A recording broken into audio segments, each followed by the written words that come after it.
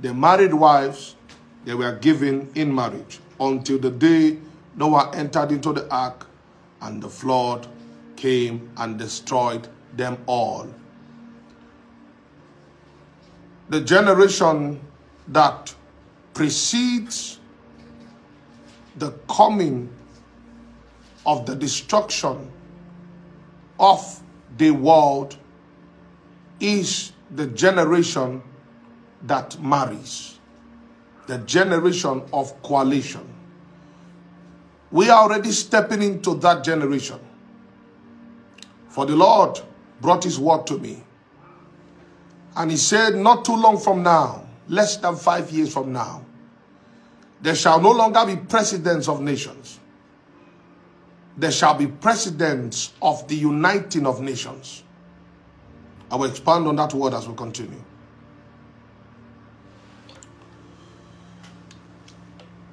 The generation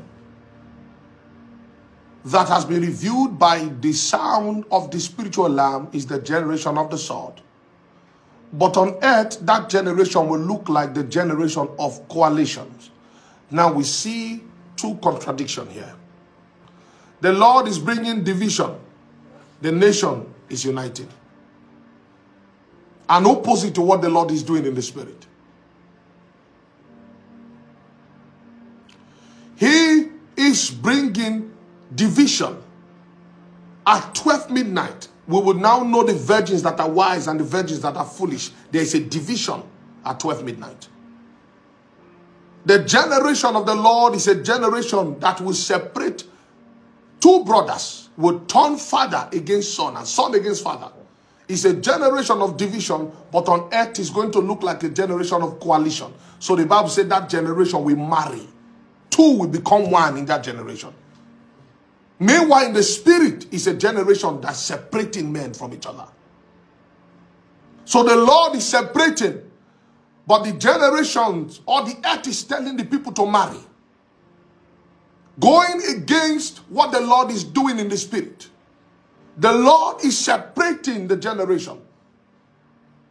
The world is telling the people that now is the time for marrying. Now is the time for a coalition. Now is the time for the joining of hands among nations. So, and this simple thing is going to determine where each and every one of us will stand. Utterance, Lord, help me.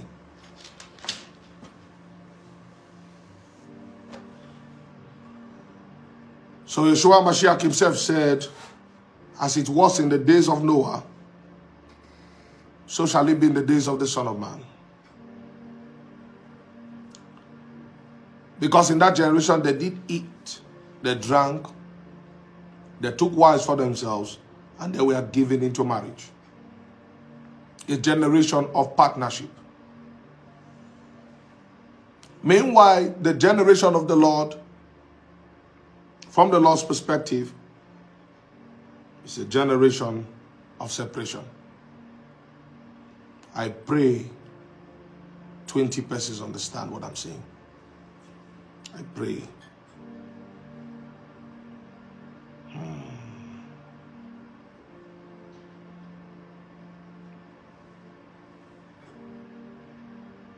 I pray you understand.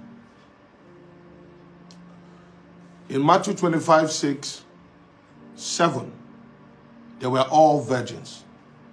But when the trimming of lamp began, 8 now say, and the foolish said. So they were all together slumbering. They were all together backsliding. The alarm sounded, and the one saddled with the responsibility of sounding that alarm gave his cry at 12 midnight, the exact time that separates the old from the new, the passing from the coming. And at that time, he sounded an alarm. And he told the people, behold, the bridegroom cometh.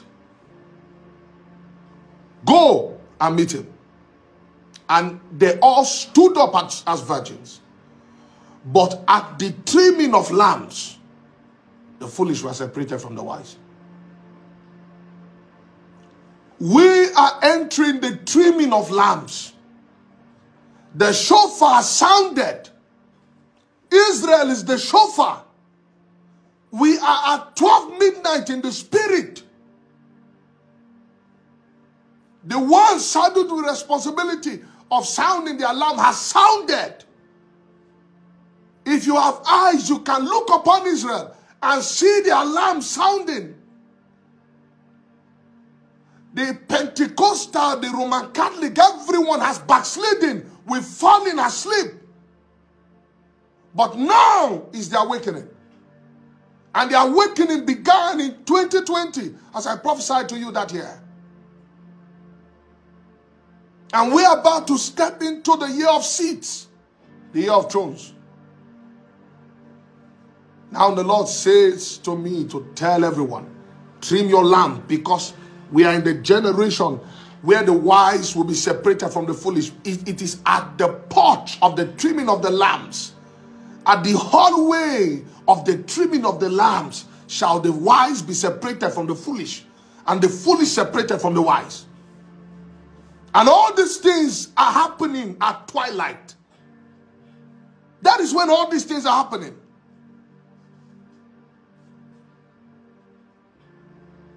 Because as soon as we step into the era of the Lord, the gate will be closed. The gate will not be closed because the Lord now came. The gate will be closed spiritually before the Lord manifests himself. As soon as we enter the generation where the wise, whose lamp has been trimmed, have finally entered into the banquet of the Lord. Even though the Lord has not been seen in this world, the spiritual gate will be closed.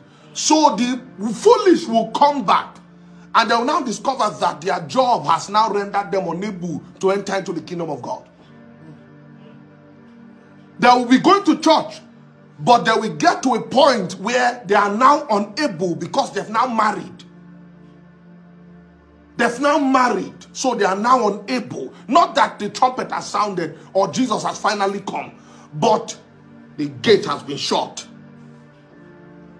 And you say, Apostle, Prophet, what do you mean? What I said, I'm telling you a mystery in the spirit.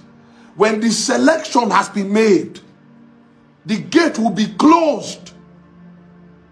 The opportunity to trim your lamp will be gone. So anything you are doing after the wise have been marked by the Lord, after they've been marked, anything you are doing will not achieve much anymore. Because trust me, you will stand at the gate and knock, and that gate will no longer be opened. Because even though you were part of the virgins, you'll be unable to enter.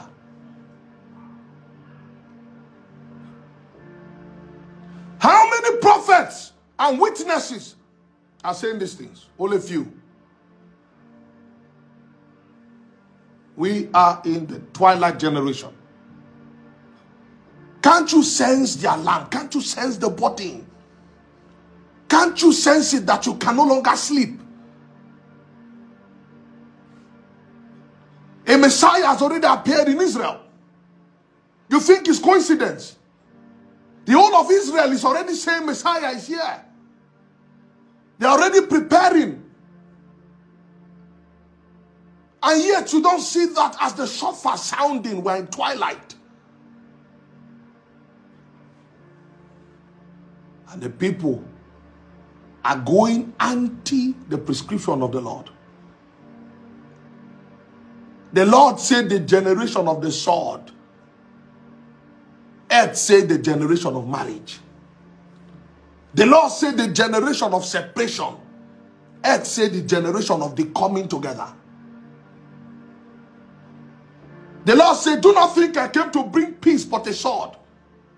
It's a generation of the word of the Lord. What's the sword of God? The sword of God is the word of the Lord. If the word of the Lord is what separates, if it's the word of the Lord, it must divide. He said when Yeshua spoke, the crowd was divided. The word of the Lord is quick and powerful, sharper than any two-edged sword, piercing into what? Dividing. It must divide. The generation of the Lord is going to be the generation of the sword from the mouth of God that will separate the nations. And when that sword comes, your spiritual father's understanding of Christianity would put him against you, whose understanding will be different from his. It's not a generation of loyalty, it's a generation of division. And then father will give children to be killed, fathers to be killed. Because at the porch of the trimming of the lamps, the foolish will be separated from the wise. And it is in this twilight that we see spiritual sons now rise against their father. And spiritual fathers now rise against their son.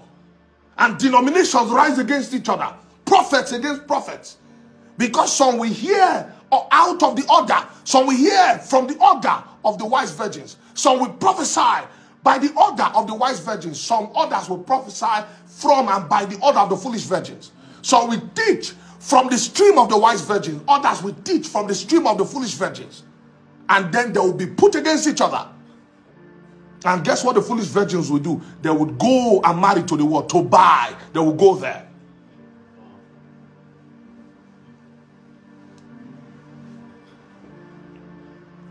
And so, we are in the end of days, and the end of days is going to be two generations. It's going to be Moses standing, and then the golden calf. And then a call is going to be given. He that's on the Lord's side, separate yourself. You were partying with them, but now separate yourself. Two generations are going to exist in one. The generation of the sword and the generation of the marriage. The generation of the sword is what the Lord is going to be doing with his church. The generation of the marriage is what the world is going to be doing with the people. And we are in that generation. It's breaking upon us. It's literally breaking upon us. The generation of the sword is already separating prophets from each other. The prophets of Babel and the prophets of Zion. The teachers of Babel and the teachers of Zion. It's already causing the division. So what do you prophesy and say, hey, yes, this we should be united? No, it's the generation of the division. It's the generation of the sword. And the people that will preach that unity is the generation of Noah that is marrying and giving into marriage. The Lord is saying separate, separate. They are saying marry, marry. Let the two become one. The Lord is saying no, let each one stand on their own. They are saying no, let the two become one. It's a generation of the curse. Because they will be drunk in their deception until the separated ones enter into the ark. So we see two things happening. The wise virgins are trimming their lamps, preparing to go and meet Yeshua HaMashiach. Noah is building an ark. Two things are happening simultaneously. The foolish virgins are going to buy. They are going to marry themselves with the world. They are going to take from the world. And say, okay, we are going to come back when we are done buying, trading, marrying to the world. And then also the generation of Noah, they were marrying themselves, ignoring the labors of Noah.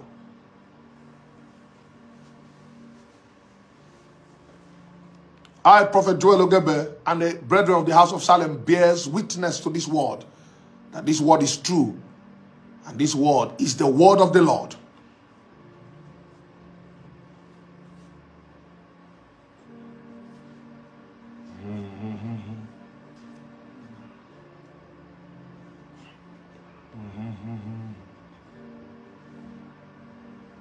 This is not a sermon. This is a prophetic burden. Blessed are you who share this broadcast. Blessed are you. This is the best platform I can use to say these things. Blessed are you.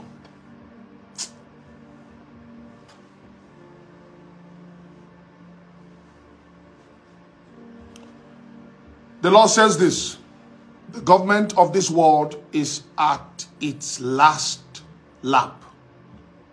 The governments of this world is at its last lap. Enjoy what you call government. Enjoy what you call presidency. Enjoy it, because this is the last of its kind. A reset is coming. One of the signs that the Lord gave me is that something called the Great Blackout of Europe would happen. What he spoke to me about this year is already happened. When I prophesied by the Lord that rivers will be dried, and the people insulted. Now, he's giving me these prophetic burdens. And I pray the people hear it. I can't sleep anymore. He troubles me on my bed. He said, tell the people, they are stepping into the year of thrones, the year of the trimming of the lamp. I have sounded the shofar in Israel.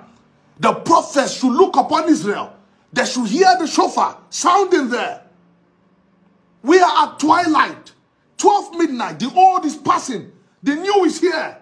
Tell the people to trim their lamp. I have brought a sword on earth that's dividing the people. Yet the world is telling them, no, marry. Don't build your ark. Marry. Meanwhile, the Lord is saying, separate. They are marrying and giving it to marriage, joining themselves. Meanwhile, the word of God is coming to separate the people. And after the one who cried 12 midnight gave out that cry, and all of them woke up from their slumber, some still had reserve enough to trim their lamp. And it's at the trimming of the lamp we now saw the separation between the wise and the foolish.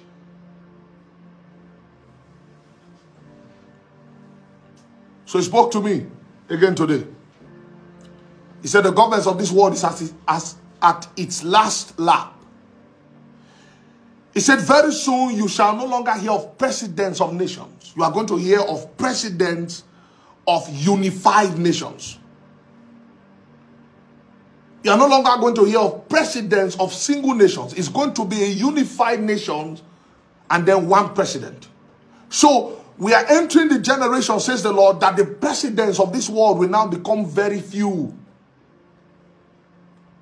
It's a generation of marriage for the nations. It's a generation of separation for the church. Because the nations will always go against the church. And the church, the only church that will look like the nations, is the church of the foolish virgins. And we are seeing it already. When I was preparing for this broadcast, he said, do not say the end of the world. For the end of the world is already occurring in many aspects. The Lord said to me, say the end of reasoning. The end of education as it was known. The end of reasoning as it was known. The end of politics as it was known. The end of society as it was known. Because the end of the world is the end of many things. The passing away of many things. And indeed, the word of the Lord is true. Because it's not just the end of the world. We are now seeing the end of society. The end of reasoning. The end of education as it was known. The end of entertainment as it was known. When I was preparing for the broadcast, he said, do not say the end of the world. Tell them the end of society. Everything is ending. Twilight already. So it's a generation of the sword. I didn't plan to come on to come live this night, but I was moved from my bed. I can no longer sleep anymore.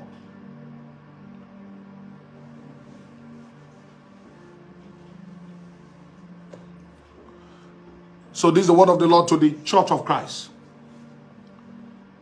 The Lord said it's going to be the church of the sword. As the nation steps into the year of thrones from 2023. And kings are proclaimed. Other kings are deposed. He said the church is going to step into the age of the sword. The age of the word of God. The age of the word of God versus the word of the priests the corrupt priest of men, the age of the sword. That's the next phase of the church of Christ. And that age will be sustained until the Lord comes. It is the age of the separation. The age that will cause spiritual father to rise against spiritual son. The age that will put brothers against brothers.